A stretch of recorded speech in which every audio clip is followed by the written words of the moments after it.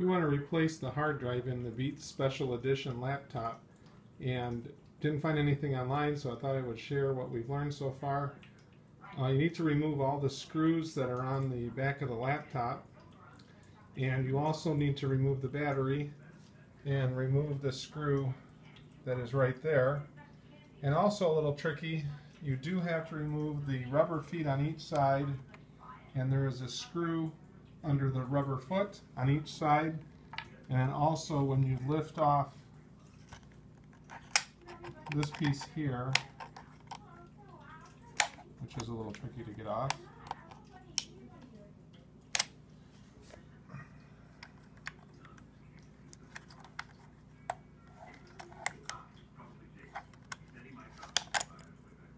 there is another screw that needs to be removed under there on each side.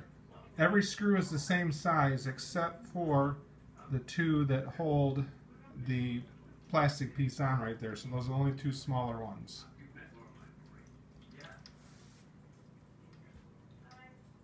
Move this screw right here, the DVD CD drive will just slide out, and that also needs to be taken out. And there is a screw that comes out right here. Now ours did not have other screws here, but it looks like it possibly should have, but ours only had one right there, and it's a small screw with a big head on it. You must also remove the plastic cover that is covering this, a hidden screw. Tricky. Once you're done with that, I would get something like a gift card or a plastic card, and you can go around to start to get the keyboard removed from the rest of the laptop. I've already started to do this, and I just started in the front here, and it came apart pretty easily.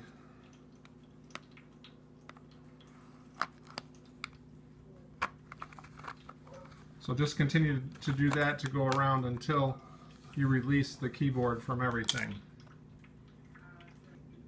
The hard drive has just some rubber grommet around here that holds it in place, and just by slightly tugging on the outer edge it will lift up. It's a little tight fitting in there.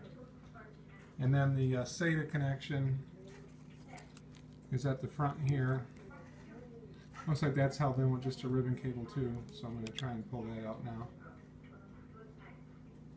Alright, so that just pulls right out very gently. I just used my nail on either side of the connector, and it did pull out of the hard drive. And now the hard drive has been free now. I'm going to transfer these rubber grommets to the SSD, and then we'll put it back in. Okay, those rubber grommets just have little feet that go, or not feet, but little legs that go into the holes on the side of the hard drive, and it was very easy to put the SATA connector and the power connector right back on. It's just one piece. And then we're just going to set that back in there, reconnect the one ribbon cable here. Needs to go across, and we should be back in business, hopefully. Okay, and so there is the SSD back inside the computer. It sits down a little lower because, of course, it is thinner than the 1 terabyte that comes with the computer. But this should be quite a bit faster.